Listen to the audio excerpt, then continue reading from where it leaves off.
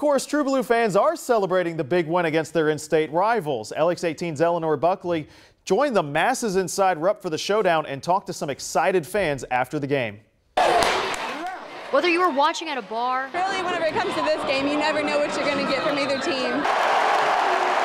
Or at Rupp Arena. Electric in there, man, from the beginning to the end. Tensions are always high when the Cats are playing, but against Louisville, the stakes are even higher. And this is obviously the biggest rivalry that we have in the state, and so it's just amazing to end up on top today. It was a huge win for the Cats, beating number 3 Louisville 78-70.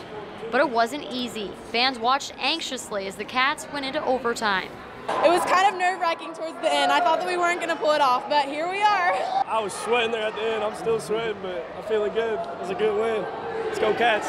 And fans tell me they think this could give them the momentum they need to finish the season strong. Yeah, we had some tough losses there in the beginning of the season, but beating Louisville, going into conference play, that's just big for us. I think this will definitely pull us up, and I think we'll definitely have momentum for the rest of the season. It'll be great.